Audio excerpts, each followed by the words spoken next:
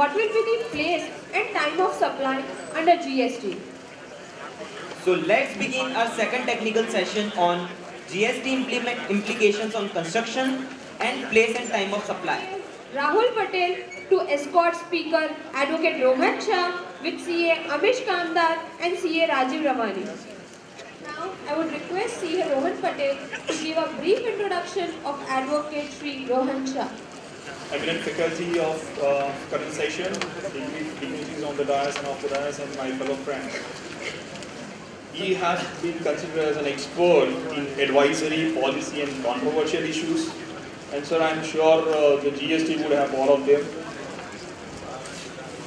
Mr. Shah has been appointed as a member of the expert committee formed by Indian Ministry of Finance and the Ministry of Commerce on issues related to the introduction of presumptive taxation for the gems and jewelry sector. He was also a member of the negotiating team deputed by Ministry of Commerce at the WTO Ministerial Conference at Seattle in 1999. Friends, he has been recognized as a lawyer or an expert lawyer by Asia Pacific Legal 500, Chambers Asia Pacific, Asia Law Leading Lawyers, International Taxation Review and Who's Legal. With this introduction, I would request Mr. Shah to please take the charge of the dais. And I request all of you to please welcome him with a big round of applause. I would request CA Amish Kamdar to felicitate Shri Rohan Shah with a bouquet and a memento.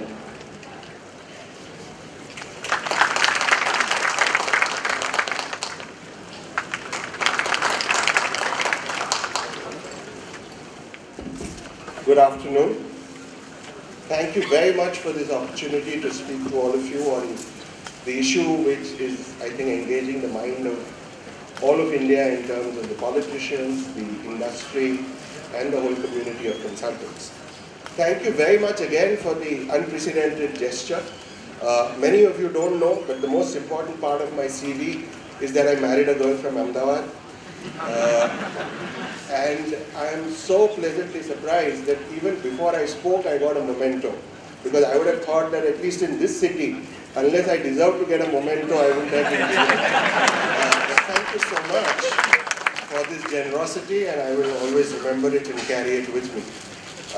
The key issue in terms of GST is A, we have to understand that GST is a transition unlike any that we've made in the 69 years since we've been independent.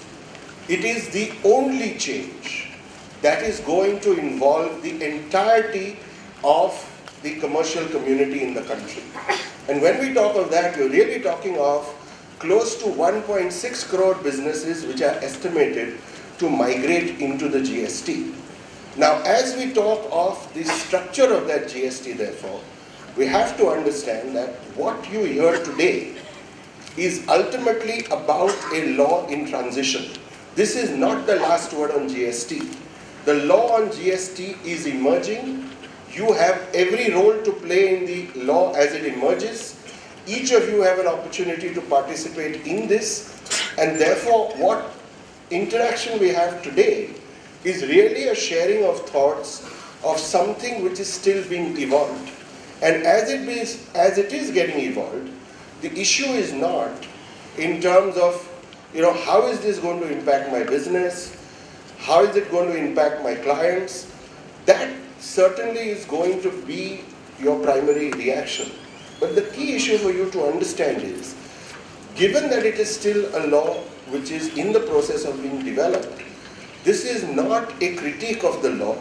This is much more an opportunity for me to share thoughts and for you to respond to the government in terms of the issues which will actually trouble industry. Because all of us so-called experts don't completely understand what the impact of this GST is going to be on these 1.6 crore businesses. We have a sense of the principles, but we don't have a sense of the practicality. And the very big issue in GST is you will not have a GST unless these 1.6 crore entities actually migrate. And let me just share one thought with you, right?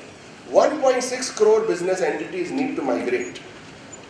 if you see the service base of the people who are helping industry to try and migrate, and that includes the big four and that includes various firms, the estimation is that if you take the service firms in the major cities, in totality they will help 30,000 people to migrate. The collective service base in Bombay, Delhi, Bangalore, Calcutta, Chennai will help at best 30,000 businesses to migrate. What that really means is the large part of this migration is going to happen through people like you. The large part of this migration is going to be you, the people you service, your 100, 200 clients. Unless they successfully migrate, you cannot have a GST, because what is one common market? One common market means every single person doing a business in this country is part of one common grid, and therefore that common grid being GST, we have one common market. It's critical therefore that all of you understand that this is not the domain of experts. This is really the domain of each one of you who goes and deals with the businesses, the medium, the small, the micro. It is that transition which will define the quality of GST. It is not what Lakshmi says or I say or any one of us who come here and make these speeches, because we speak pretty much at a 30,000 feet level. If GST has to succeed, it has to succeed for the Banya store, it has to succeed for the micro business. Reliance, Levers, Johnson Johnson alone cannot make the GST. So please understand, it is really a role that all of you have, A, to interact with government, and B, in terms of the quality of the service that you can give to your clients. In terms of that GST, the one critical question that you're going to keep getting asked is, how far are we away from GST? Is the 1st of April 2017 real? Is the 1st of April 2017 just another date which is again going to pass? Today I will speak to you on the place of supply, which is critical in the context of GST, because the place of supply actually determines where you ought to pay tax, and in a GST structure where you pay tax is one of the most essential preconditions to ensure A, that tax is rightly paid, but more importantly that there is no lingering dispute between one state and another, or the center and the state, that a tax has not been appropriately paid. It's also important from the context of the time of the supply, because both the place and time of supply are the two ingredients which must come together for the levy to fructify, and then we will deal in specific with the implications that GST will have on the construction industry. How far are we away from the GST? Most of you have seen televised debates which dealt with the first part of the GST, which is the passing of the Constitution Amendment Bill. We know that that process is over. We also know that the ratification of the Constitution Amendment Bill is effectively happening at the level of the states, and 50% of the states have to ratify it. That is something which is expected to occur no later than about the 2nd to 3rd week of September. So by the 2nd to 3rd week of September, you will have the ratification of the states of the Constitutional Amendment Bill.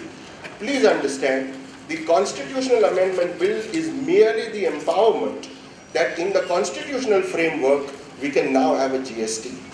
The Constitution Amendment Bill does not address the detailing which has to come through the processes which will now be undertaken, because it is those processes which will actually determine the details of the GST which we will get. Once we are finished with this process of ratification by the states, it will come back to the President for his assent, which will be granted in the normal course.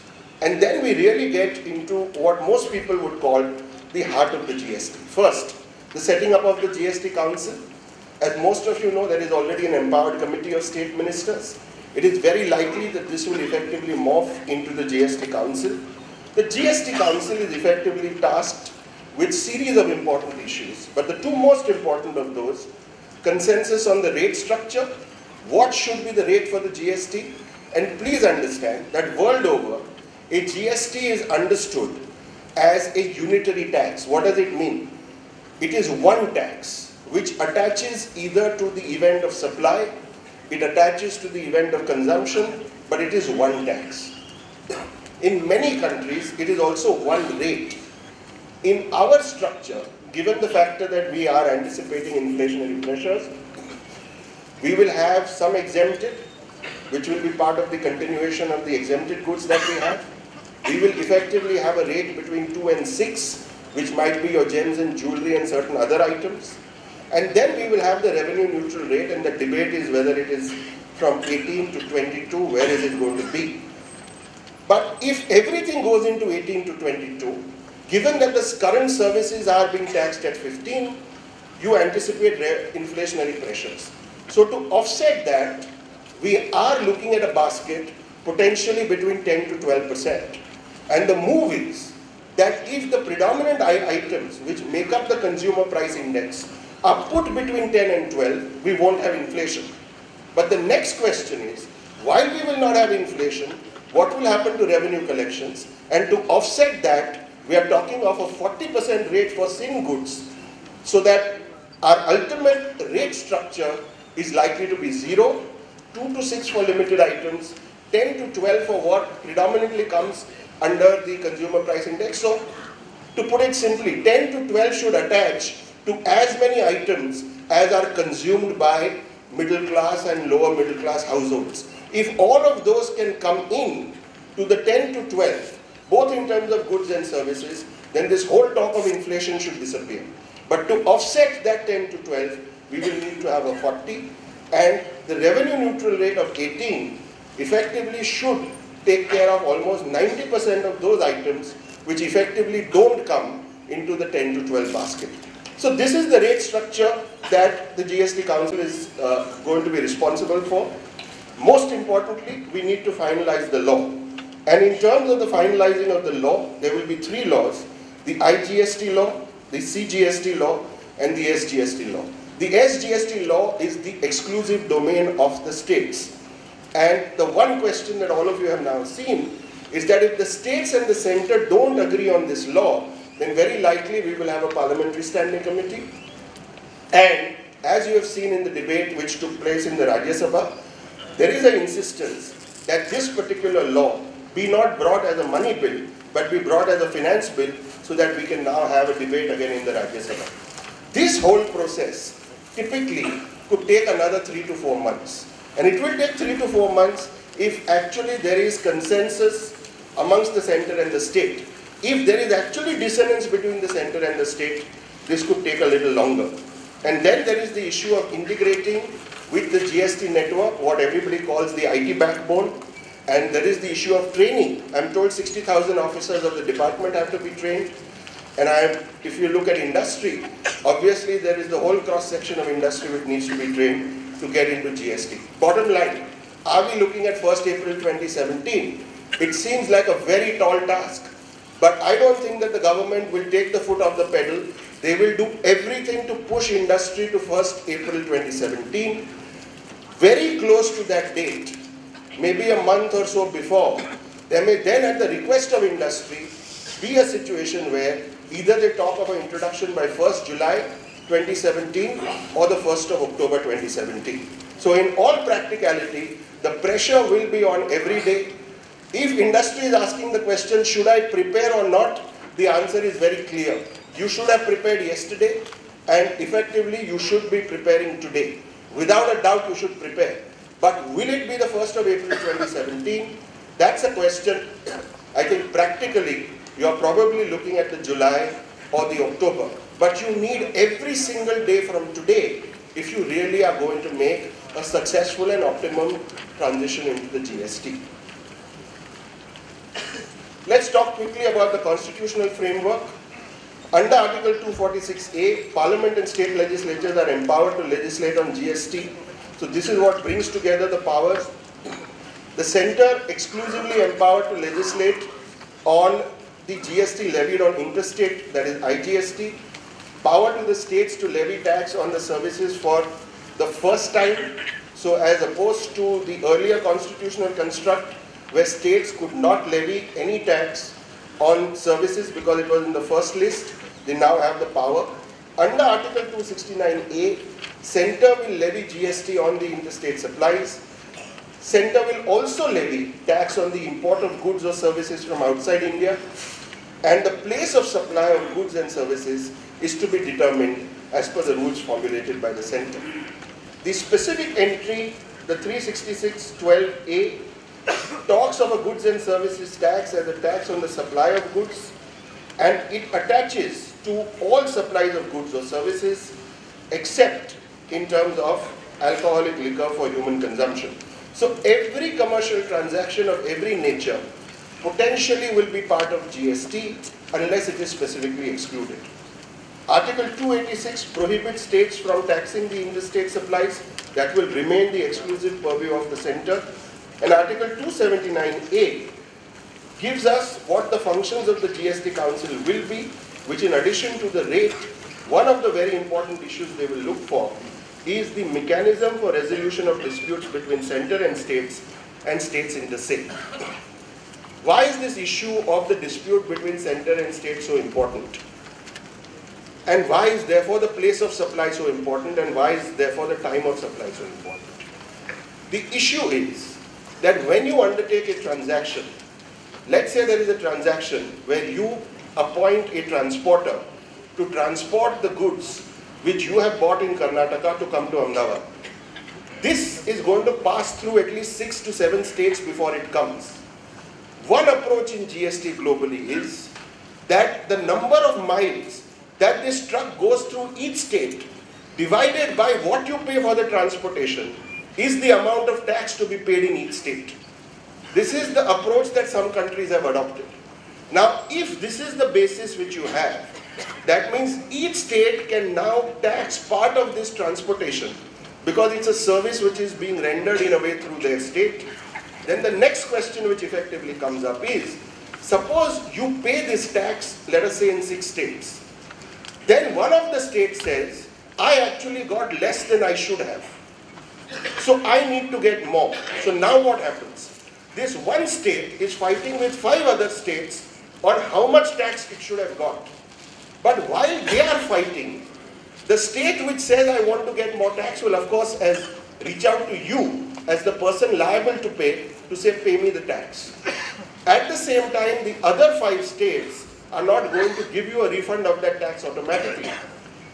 All these 6 states, therefore, potentially could be in a dispute with each other. But in this dispute, unlike in the tax disputes you know today, where you can fight with the department, this is a fight between 6 states. The states will fight for what is the appropriate tax. You potentially are the bystander, although you are the most affected party. And in this sort of a scenario, the states will effectively fight. Today there is no mechanism to resolve this. And while the states fight, essentially you will be out of pocket with the tax, possibly suffering some sort of a tax claim from one or more states saying I deserve to get more. So while I have sort of tried to illustrate it in its most gory form, this is the sort of dispute that we are likely to see. And it is with a view to actually obviate this nature of dispute that the place of supply becomes so important and the time of supply becomes so important. Because if they can, with some degree of specification, fix the time and place for the levy, then states will not fight, then you will have a certain tax regime. And obviously the whole purpose of GST is for us to move to a simple regime where the extent of litigation is lesser and lesser and the certainty of tax paid is higher and higher. So from that perspective, all of these constitutional provisions will interplay, but the key provision is going to be how do we fix rate, how do we fix value, how do we fix the place of supply, and how do we create a mechanism that if an issue comes up as to how much state A should have recovered versus state B, that dispute is resolved in as quickly and as efficiently a period of time and manner that we can ensure. Some key facets in terms of the GST. As you know, it will be a dual model. You will have C and S GST on intrastate. You will have I on interstate. Center and states will concurrently legislate, administer and levy. Now this is important. When center and states will concurrently legislate, the question which comes up is, most of you who remember the introduction of the VAT, on the day of introduction of VAT, we got a historic affirmation of the principle of cooperative federalism. Everybody agreed to the same law. But if we now see this 12 years hence, every state has made some deviation, and the sum total of those deviations is that we now are almost dealing with a separate law in each state. Now, there is a potential for that to happen in GST. Given in our federation the structure that the states have sovereign rights, there is a possibility that a state may legislate differently from the center and may legislate differently from B state. The fact that a state has that right will mean that at least on day one we have to ensure that everybody has the same law, center and states, each state. But there is a potential that over time states will say, I want some variation, and the variation may well be on law, it may also be on rate, it may also be on exemption, it may also be on valuation principles. So it is not that we get a GST which is uniform on day one. It is very important that having got the GST, we nurture it in a way that it remains uniform and consistent all over the country over a period of time. Now, one of the key factors why people talk of a GST is that the rate of GST, whether it is 18 or whatever it is, ultimately is lower than the average tax rate where indirect taxes in any transaction are between 24 to 32%. Compared to the 24 to 32%, getting the 18 is a huge advantage. The second advantage is, today all sorts of taxes which you pay, if you pay a VAT, but ultimately your service pays a service tax, you know that you've lost the credit. The one fundamental principle of a GST globally is all indirect taxes paid at an antecedent point in a transaction become complete credit at a subsequent point in a transaction. That's one of the fundamental pillars. So you will get complete credit in the context of taxes made. Now, as far as we are concerned, the levy will cover supplies for consideration. Lakshmi mentioned certain transactions where there is still a doubt what happens in terms of certain types of branch transfers, etc. So all transactions will be taxed, save and except what is exempted, what is outside the purview of GST like Alcobev, and transactions which are below the prescribed limit of 10 lakhs. Other than that, everything is effectively going to be taxed in the context of the GST. So what will effectively happen?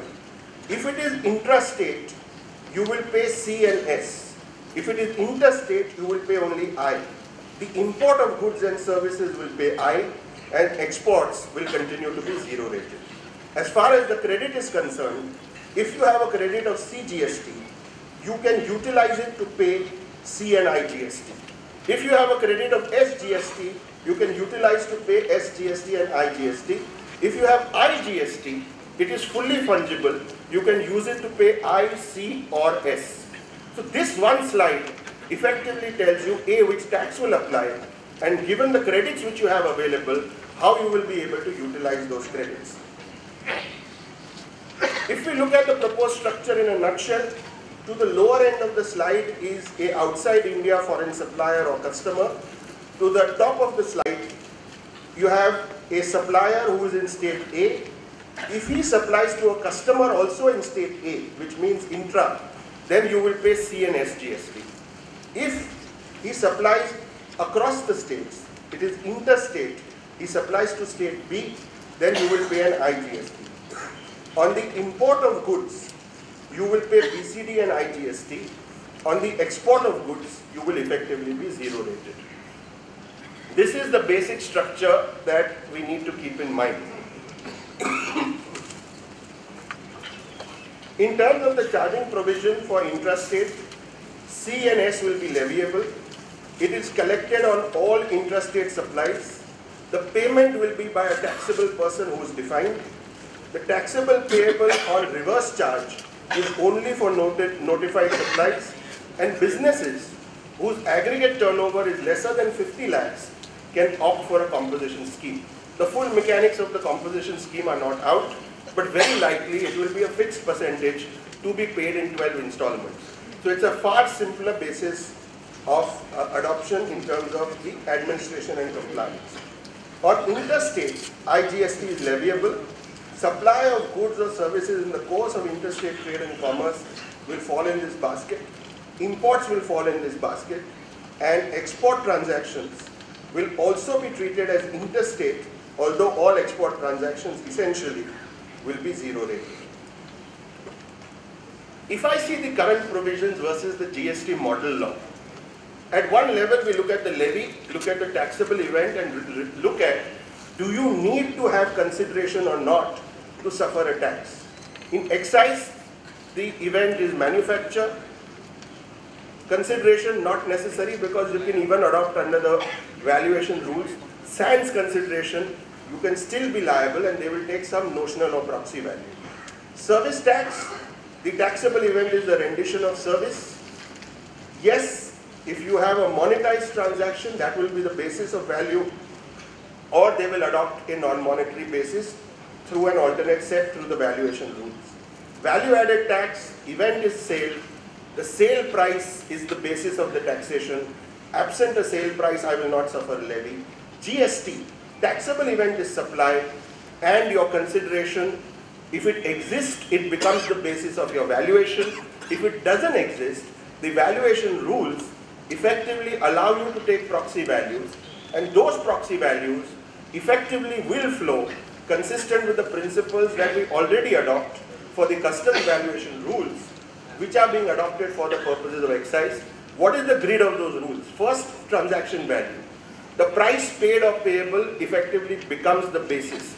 This is the predominant basis. If this is not acceptable, then they look for identical goods, because in customs, please understand, the levy is for goods. They will look for identical goods. That means, like in all circumstances, what we internationally call capable of being replaced both commercially and technically. They will look for those. If not, you go to similar. Similar means that they do not correspond exactly like identical. There are variations, but the variations can be adjusted for. After that, you come to an alternate basis. Either you use computed value, that means you take the cost of production and keep adding elements, including a profit element as normal in the industry, or you take a deductive value, which means you take the retail sale price or the sale price to a non-related party, deduct all local taxes and expenses, and effectively come to the valuation. So this is the basis on which we will go.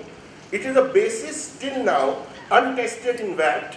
It is a basis till now untested in the context of either excise or service tax. So one big change that we are making is that we are taking the basis of valuation for imported goods and effectively applying that to all of the supplies which will occur, both of goods and services, under the GST. Place of supply.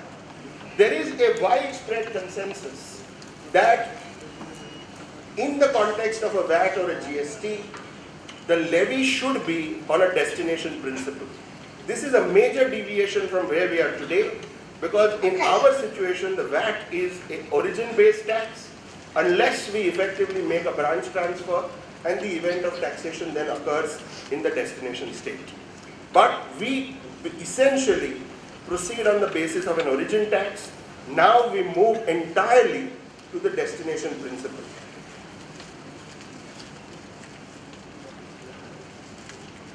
Why do I need to actually determine the place of supply? As I mentioned, essentially, I first need to categorize. Am I liable to a IGST, which means interstate, for which I must fix the place of supply as being in another state? Or am I liable to the CNS, in which case I must fix the place of supply as being intrastate?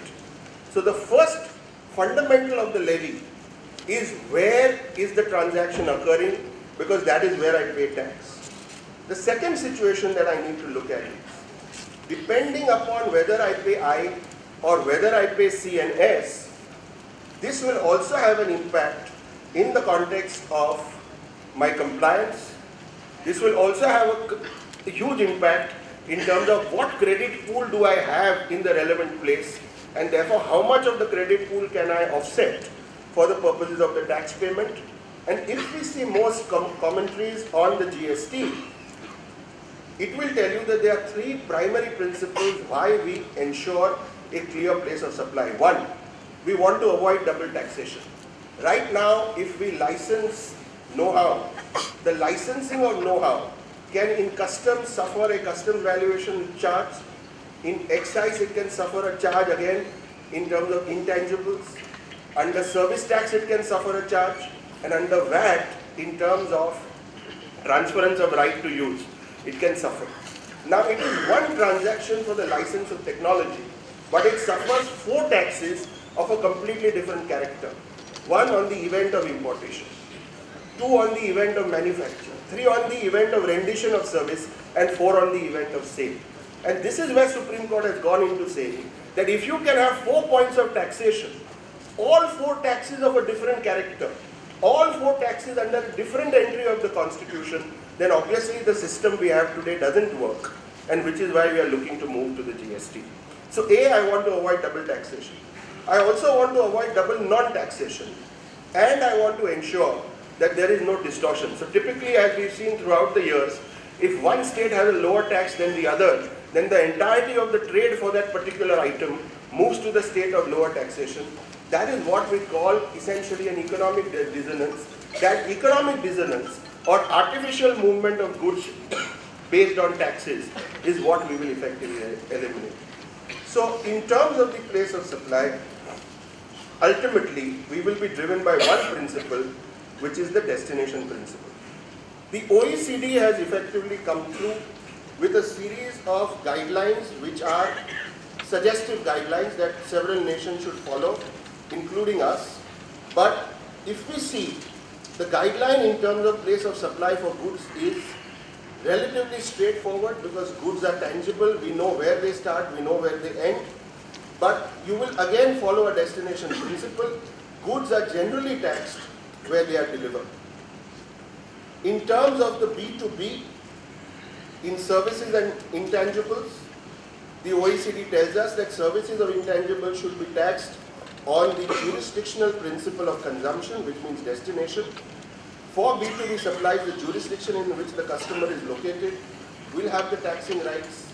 The identity of the customer is normally determined by reference to his business arrangements, nature of his contracts, etc.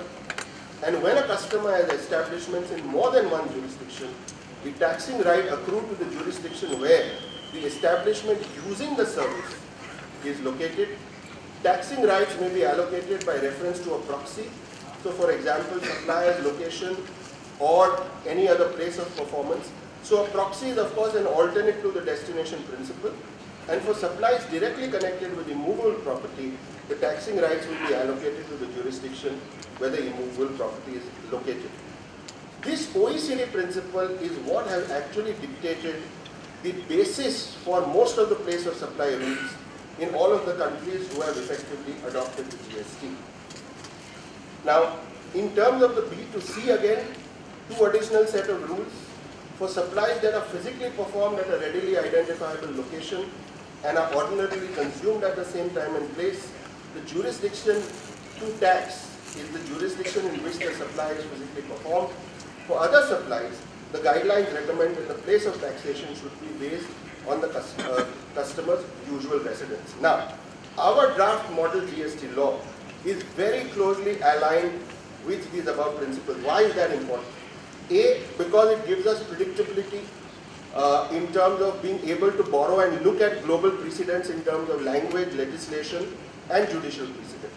B, to the extent that we want to try and invite more and more foreign direct investment, the fact that our principles are the same as those followed the world over is obviously another factor of some comfort. What is the position under the existing law? All of you are familiar with the place of provision of supply rules. Rules 3 down to Rule 11. We have in various places our default rule, which is Rule 3, says that service shall be deemed to be provided where the service receiver is located.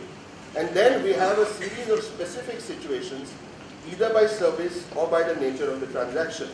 And one important situation we have is under Rule 9, where we have intermediary services, both in the context of goods and now also in the context of services.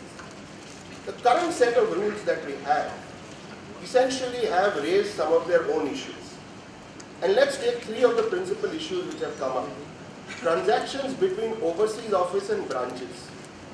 We have a provision whereby even if you have an office or a branch of the same business entity, by a deeming fiction of law, we consider these as two separate entities, and any flow of supply between the two of these is effectively taxable. So from our perspective, we have a special provision of the law which is unprecedented anywhere else, and that is creating its own set of litigation, because if I supply to self and there is no consideration, the very basis for the levy of service tax should not exist, but today, through the deeming provision, it exists. The second situation is intermediaries who effectively help as commission agents for goods belonging to foreign customers and help them sell them here. When this issue was tested, CBEC, in two separate circulars, 2009 and 2011, clarified that this is an export of services. We also had judgments in the case of Blue Star and Paul Merchants, which effectively said that this is an export of services. However, we tweaked the definition of intermediary in such a way that this, which should have been an export of service, is now effectively still taxable. The same sort of situation exists not only for intermediary services for goods, but also intermediary services for service transactions.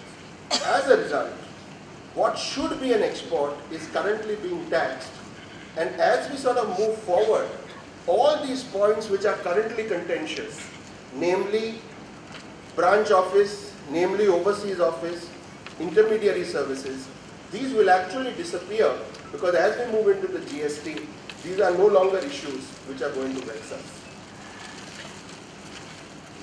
What is the situation in terms of place of supply under the GST? Article 269A, which is proposed to be inserted by the 122nd CAB, talks of the factor that the principles for determining the place of supply and when a supply of goods or services or both takes place will be formulated by the Parliament. So essentially, this is something which is specifically reserved for the centre. Chapter 4 of your draft model law, and specifically sections 5 and 6, provide for the principles on determination of place of supply for the goods and services. Now, what is it that they provide? The first and most important change is that the place of supply shifts from origin to destination. So where supply involves the movement of goods, the place of supply under section 5 will be the location at which the movement of goods terminates for delivery. So therefore, if in a normal transaction you buy goods, but your purchase of goods causes the goods to move from, let us say, Bangalore to Ahmedabad, what you will have is termination of delivery occurring in Ahmedabad. Gujarat will now be the state where the place of supply occurs, and as a result, Gujarat will have the right to tax. Where goods are delivered before or during the movement, either by way of transfer of documents of title or otherwise, to a recipient, then in such a situation, the place of supply will be the principal place of business of the third person. So many of us are familiar with this in terms of IC sale. Entity A in India, let us say in the state of Gujarat, orders goods from Singapore. While the goods are effectively in transit, by an exchange of documents of title, those goods are sold to somebody in Madhya Pradesh. The question is, what is the destination? Where should this be taxed? The simple principle is, whoever was the original author of the transaction, namely in this case the person in Gujarat, he will fix the place of supply, and therefore in this situation, if originally the goods were ordered by somebody in Gujarat, but later on there was a transference through exchange of documents, then it is Gujarat who will have the right to tax. Where supply does not involve the movement of goods, the location of goods at the time of delivery. So if it is delivered at factory gate, that will be the location. If it is delivered at another point, that will be the location. But wherever the location of the goods at time of delivery, that will effectively fix the place of supply where there is no movement. In terms of installation and assembly, the place of installation and assembly. Where goods are supplied on board a conveyance or a vessel, then the location at which the goods are taken on board. So therefore, situation, you buy food in a plane. You are essentially 30,000 feet above the ground. What is the place of supply? Now, if the food was loaded onto the plane in Mumbai, Maharashtra will tax. If the food was loaded onto the plane in Delhi, then effectively Delhi will tax. In cases which are not covered by these, the parliament will evolve. And this is where I am saying that while the law is in a manner evolved, there will be practical examples which are still not addressed. And that is really where I think the interaction from the community of CAs or business is really required to help highlight what this should be. Coming to place of supply of services, this is dealt with by section 6. The default principle, almost like rule 3 today in terms of our place of supply, is that if services are provided to a registered person, which will normally be another business, then the location of the service recipient. But if services are provided to an unregistered person, that means at a more retail level, in that situation, whatever is the address available with the service provider of where the service recipient is based, or else the location of the service provider. So let me take this. Suppose you have a courier company which is going to courier goods to a company which is well known and which is registered. Then wherever it is registered, that actually fixes the place. But suppose it is couriering goods to an individual. Now that individual, if they know his address, in a courier company they will, then the situation it is that place. But if they don't know the address, then it goes back to being the place of the supplier of the service. Now for certain specified services, of course we have greater articulation. So if services are in relation to immovable property, then the service recipient is registered or unregistered. Location of the immovable property is the place of supply. If you talk of accommodation in a hotel, location again of the immovable property. Restaurants, catering, location where the service are actually performed. So these are all location based. Services in relation to training, performance appraisal.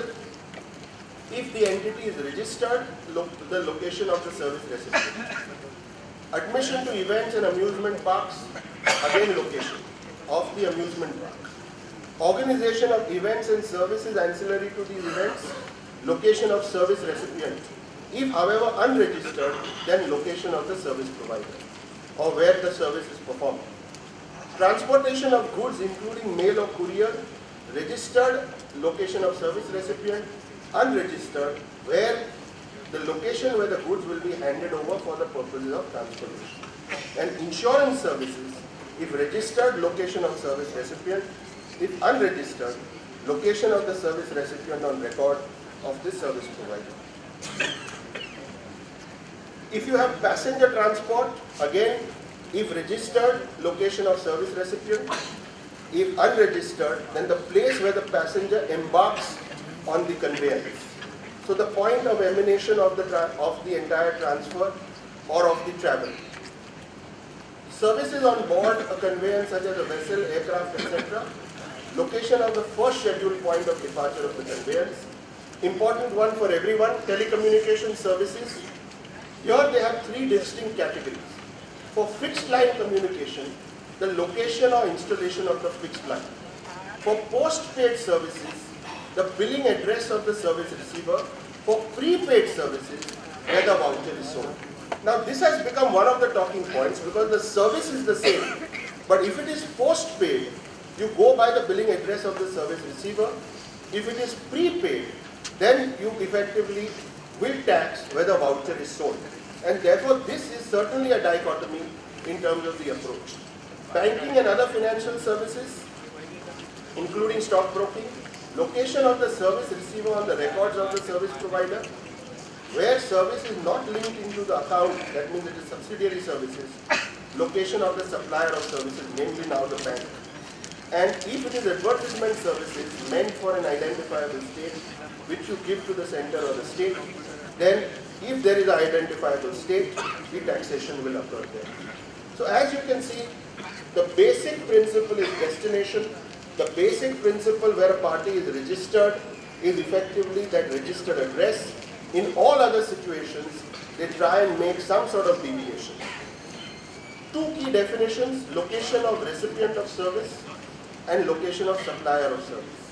And within this, important to look at subclause 2, that where a supply is received at a place other than the place of business for which registration has been obtained, that is to say a fixed establishment elsewhere, the location of such fixed establishment. So, if you are a large corporation, but being a large corporation, you have your registration in one place.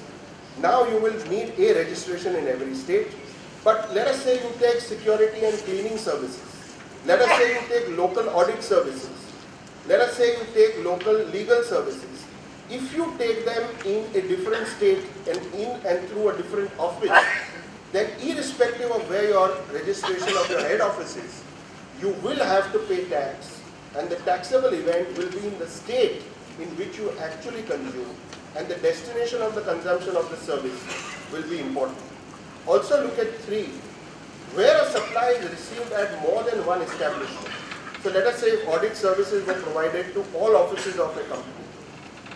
Then one issue is whether the place of business or fixed establishment, the location of the establishment most directly concerned with the supply of service is where you pay. Now this is undefined, because what do you mean by the location of establishment most directly concerned?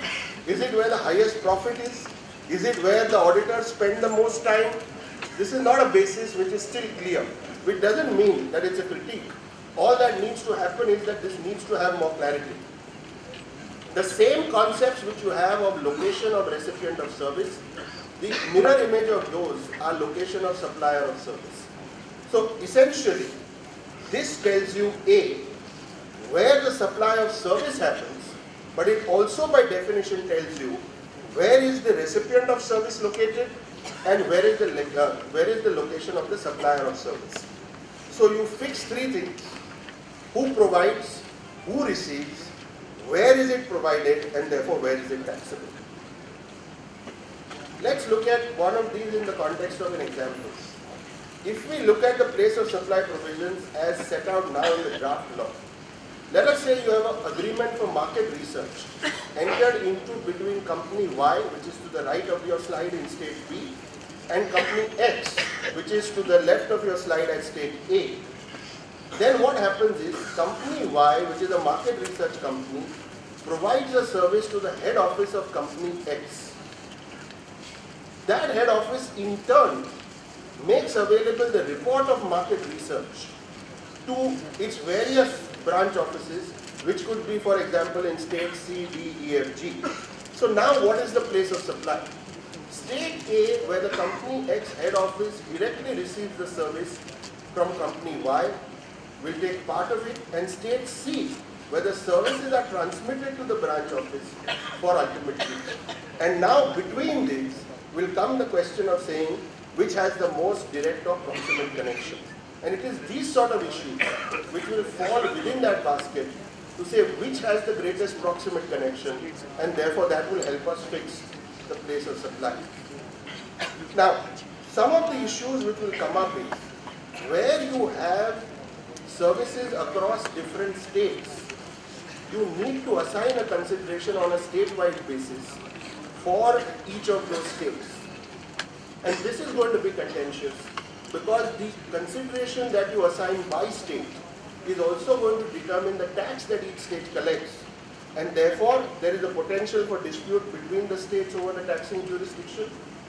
You will also, in these sort of situations where services are taken in more than one place, require a pan-India service provider to register, to pay your SGST and for all your compliances. You also see that we don't have, in the present law, a set of rules for intermediary services, like we used to have in terms of our place of supply rules that we currently have. And in several sectors, you will find some specific issues. So for example, there is an inconsistency in the place of supply for prepaid customers and postpaid.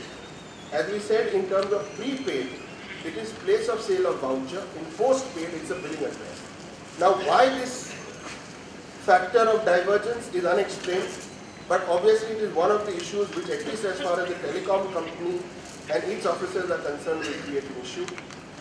In terms of international freight, suppose my goods are effectively coming from UK. They go from UK to Dubai. From Dubai, they now go into another vessel, and Dubai to India is a different leg. Today, we will seek to tax all of this in a reverse charge. The initial leg, which is outside India to outside India, is effectively not going to be zero rated, is not going to be excluded. Let's look at place of supply international precedents, right? Let me just take a minute, because some of us do have a chance sometimes to go into these meetings where people are deciding the principles which should be there, or there is some debate between industry and the government. And most of the time, what people will say, most chambers of commerce will say, oh, look at the international precedent. And as sometimes happens, some of our bureaucrats or some of our ministers are allergic to that. And they say, no, why should we look at it? We are India. We know how to formulate this ourselves. And when you see this interaction, I'm reminded of a little story that I must share. So, where you have Red Indians in USA, they are seen as people who have a lot of native wisdom. So, Red Indian tribes effectively are able to predict what sort of a winter you are going to have. Okay, is it going to be severe or not?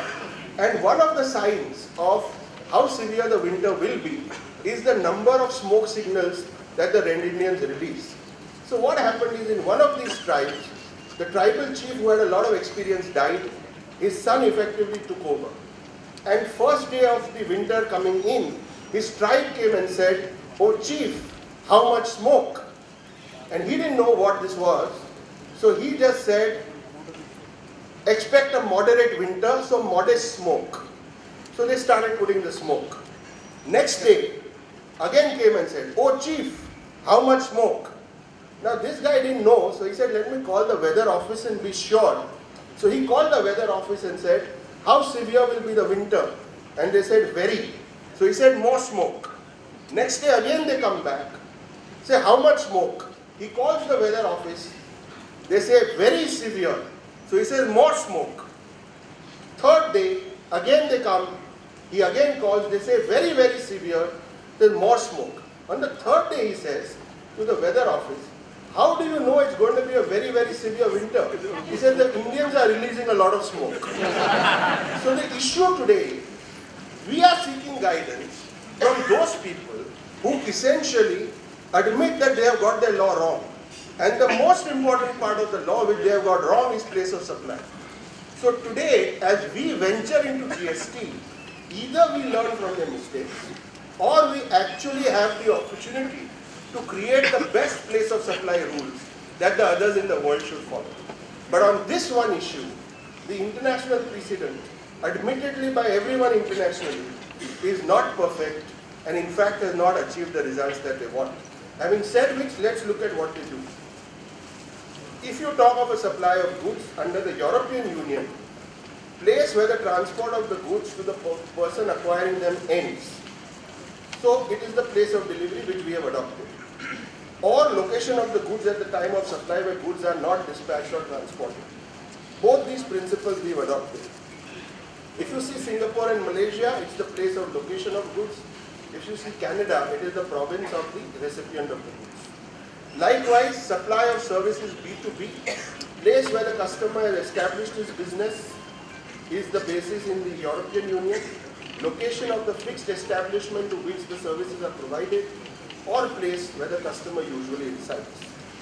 If we see Singapore, Malaysia on B2B, all services provided by service providers in the country or received by a service recipient from abroad are treated as provided in the country.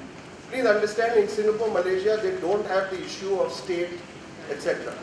They are either talking about the factor that it is in the country or it is not in the country, and that is only logical because I think Singapore on its best day may actually be smaller than either Calcutta or Bombay. So, supply of services again, B2C, you see the global basis, place where the supplier is established his business, or the location of the fixed establishment for which services are provided, or place where the supplier usually resides. Now, Europe in a way is seen as the intellectual leader on GST. And if you see, the only variations are Singapore and Malaysia, where because Europe has an issue like us, many countries equivalent to our states, and you have to decide where the tax should be between these. But the moment you look at Singapore or Malaysia, because they are more unitary from a geographical and political perspective, effectively as long as the goods or the services are rendered in the country, they will effectively tax. Now, some of the exceptions to the general rule that they follow, if you have services connected with immovable property, then location of property, passenger transport pro rata according to distance covered, that means each state can tax, which is a nightmare. B2C transport of goods, the place of departure, activities relating to culture, art, etc., location of event, and restaurant and catering, the place of service provided. So effectively you will see that the predominance of what is covered, 95% of the tax generating transactions are under a destination principle. It is only 5% of the tax generating transactions which are in some exception. And often people say that it may not be worthwhile investing the time and energy for those exceptional transactions because they contribute very, very little to the overall pool of the tax that we will collect. Moving from the place of supply to the time of supply, because as you know, the time and place of taxation must come together for the event of taxation to occur. So in terms of the time of supply, the taxable event for GST supply, if it is interstate supply, as we know, we will pay G and C, interstate will pay the I, and the meaning and scope of supply is of course provided under section 3. The liability to pay GST will arise at the time of supply of goods or services. This is articulated now in section 12 and 13. So the time of supply of goods is in section 12 and the time of supply of services is in section 13. What is the significance of time of supply? A, it determines the time at which you will pay, which fused with the place of payment actually determines the time and place, therefore the place of the levy. Also, it helps you to establish other issues, namely in terms of your registration, calculation of your turnover, your right to exemptions. All these are dependent on both of these concepts of place and time coming together. Now, if we see time of supply under section 12 for goods and then for services, the earliest of the following dates for goods: removal of the goods for supply to the recipient, making available the goods to the recipient, issuance of invoice, receipt of payment, or showing the receipt of goods in the books of account. Any one of these, the earliest of these, determines the time of supply. Correspondingly, in services, when you issue the invoice or if you receive payment, therefore advances of course also trigger a tax. Completion of the service or the recipient shows receipt of service in their books of accounts. So this becomes the principle in terms of time.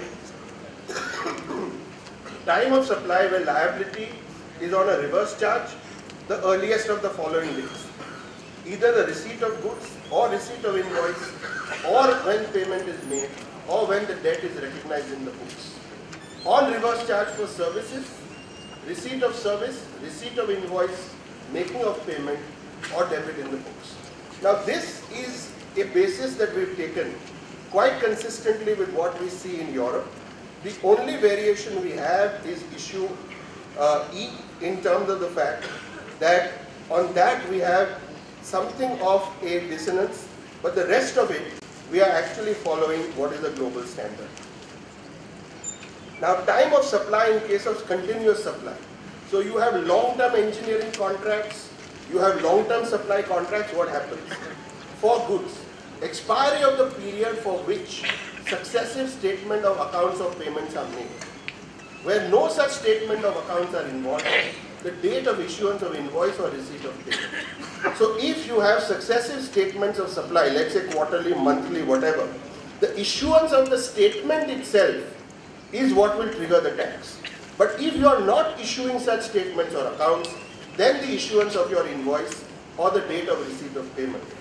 Because service is in a continuous supply situation, whatever be the due date of payment will be the time of supply.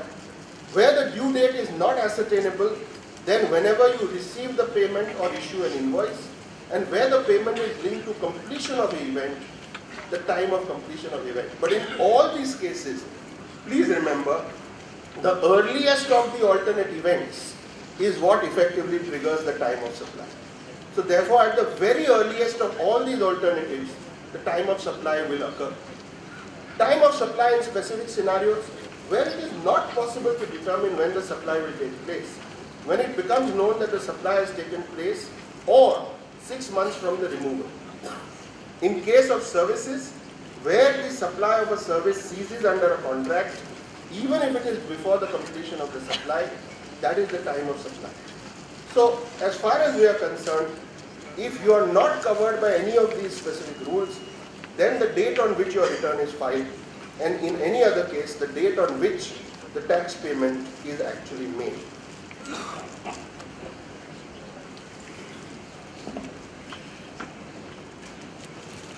So, moving on from here to the GST implications on the construction industry. Let's first take a walk through what have been the significant developments legally in terms of the taxation in the construction industry. First, this is Gannon-Duncurley 1. At that stage, they said that the levy could not be brought because Supreme Court said that a composite works contract cannot be bifurcated and sales tax cannot be levied on the sales portion.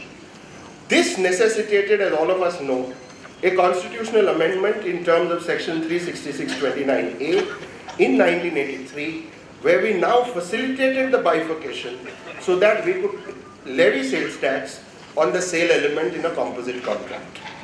Thereafter, from a services perspective, we had the introduction of a levy of a service tax on works contract from 1/6/2007.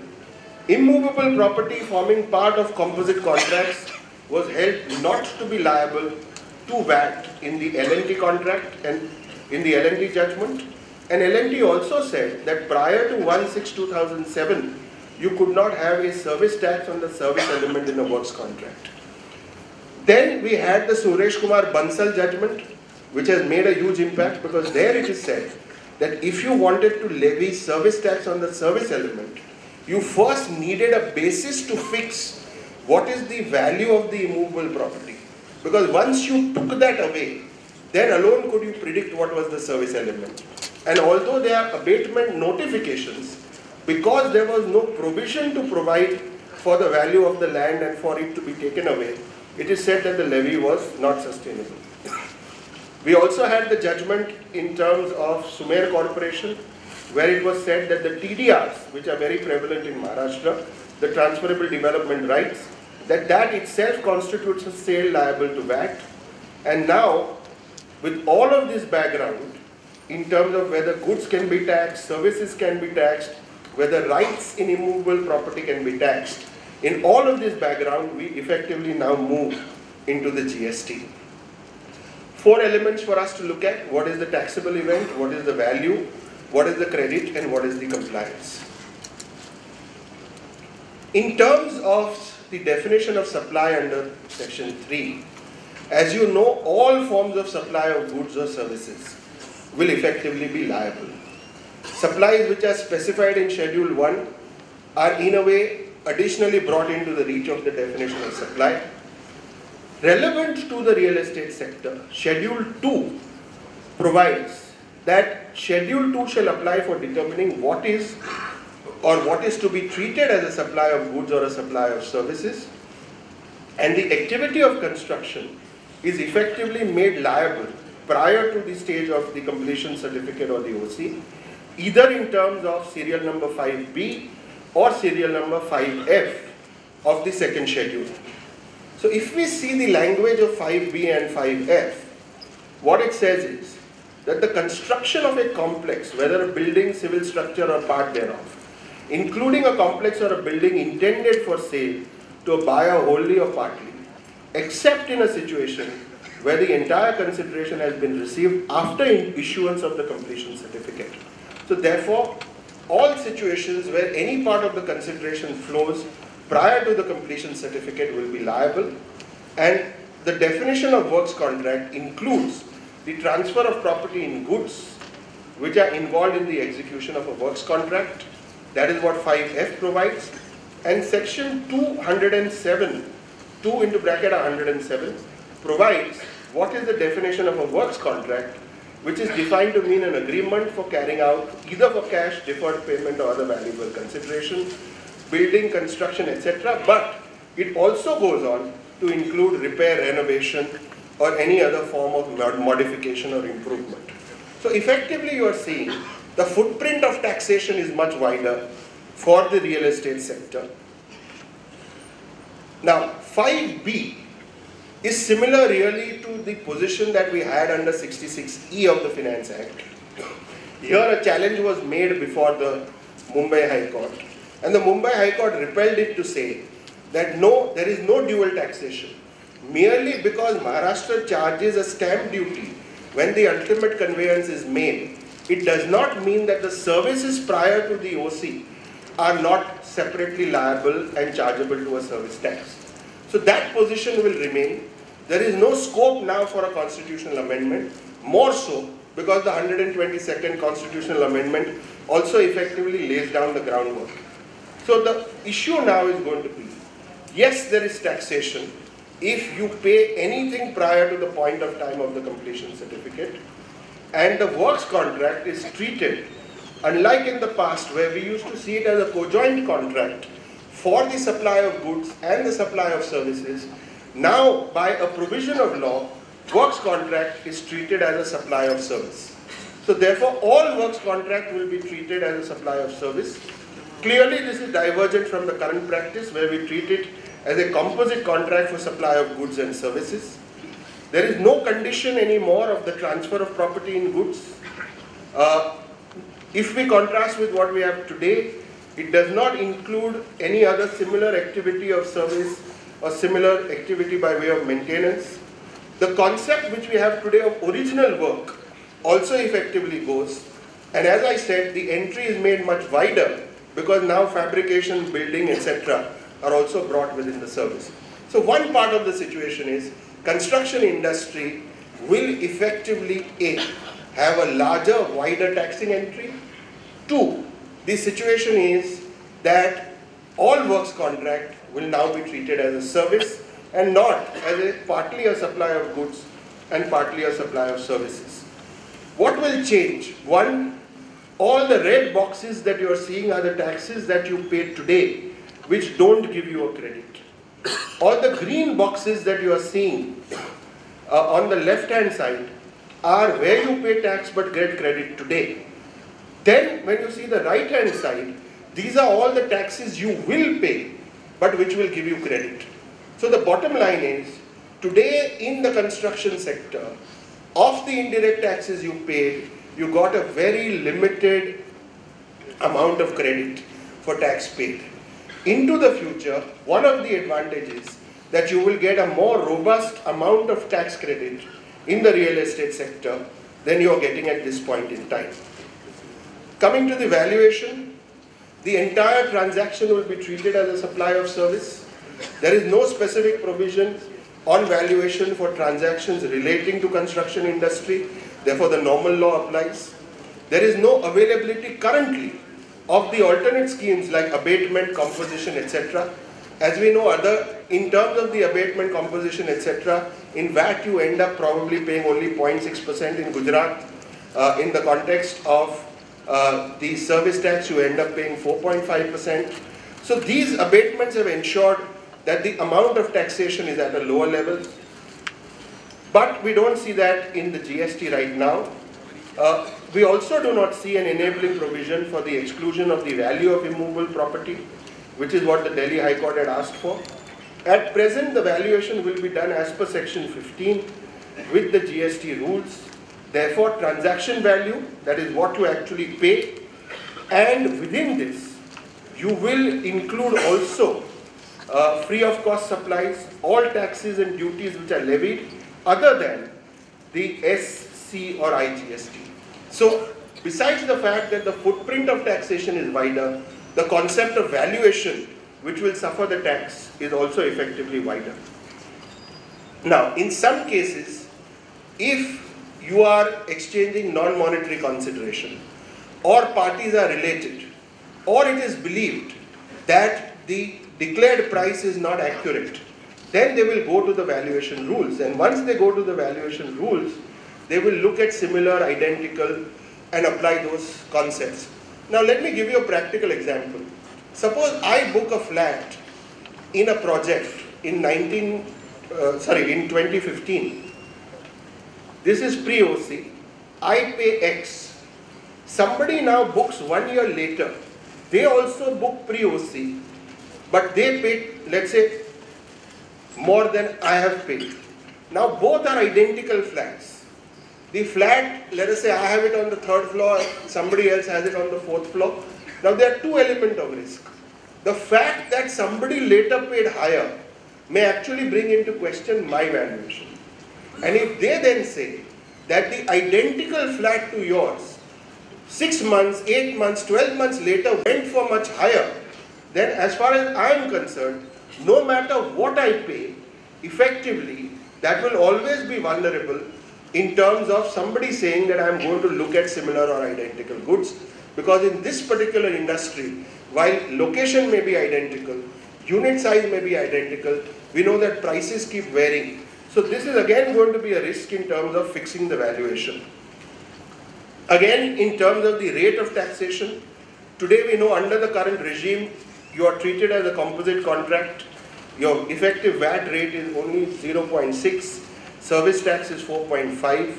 The service tax and VAT are levied on a weighted value, and you have various sort of composition schemes. One big change could be that if the real estate sector and this service goes into the revenue neutral rate, then from what you are currently seeing at 0.6 and 4.5, you could straight away leapfrog into 18%. Currently no abatements are prescribed. Currently there are no composition schemes. So I'm sure the industry is working with government to bring back composition, to bring back abatement. But currently this is one of the highest risk sectors, because a tax rate which is in the region of 5.1 could effectively go straight away to 18. And that is effectively the risk that this industry runs. Here again, in terms of time and place of supply, same principles which we discussed earlier. Place of supply, where the service is to a registered person, the location of the recipient, and time of supply, the earliest of the various alternate dates that we are looking at. The one big gain is in the context of input tax credit. Certainly the availability of credit will be far greater. You will get inputs, input services and capital goods. All of the taxes you pay will become credit. However, there is a significant onus from a compliance perspective, because you have to reconcile between the supplier and the tax paid. But one very important change is that there is no restriction on capital goods. The 50% basis that you have for capital goods disappears. In the very first year itself, the entirety of the credit on the capital goods can be taken. So from that perspective, there is a far greater facilitation. One problem, of course, is that under section 16(9), what they say is, subclause C says, goods or services acquired by the principal in the execution of a works contract, when such contract results in the construction of immovable property, then you cannot get credit. So even from a credit perspective, while in the first flush it seems that there is greater facilitation, the factor that there is a restrictive clause, that any works contract which ultimately results in the creation of an immovable property is something where you will not get the credit, again creates a huge disincentive for this industry. So they have A, greater taxable footprint, B, a higher value, C, a greater rate, and D, a far restricted basis for the purposes of the availment of credit. So, in terms of tax credit, pros are you no need to use input at the place of business, you get entire fungibility, and in terms of capital goods, you get 100% upfront. But the cons, and I must say that the cons are far greater, the restriction for the credit for immovable property is going to be extremely detrimental. So as I said, overall, this industry is going to suffer on 4 counts. Plus, if we see, as far as they are concerned, tax cost therefore will go up incrementally, both in terms of valuation and in terms of rate. The effective tax cost also goes up because the credit available is lesser. And from their perspective, therefore, this industry is likely to be one of the worst affected in the context of the GST. There is also the issue of compliance, because from the perspective of this industry, obviously the amounts are so large that they are going to have to be registered. They are part of the tax net. They need registrations across the board.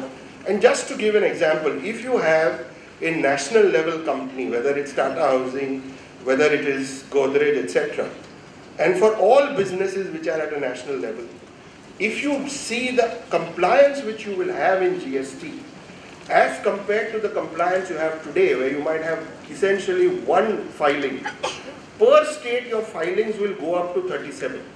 And that multiplied by 30 effectively means that almost 1,110 filings will have to be done in a year. So one of the situations which is going to be really complex for the purposes of all businesses is that the level of compliance effectively goes up. It is to be undertaken almost across the board on 30 states given the size of your business. And given that a lot of disputes today are disputes in terms of compliance, it does worry me personally that even if we get a perfect law, if we don't get either perfect procedure or perfect administration, we could still be in an era of very, very high litigation. Let me end here.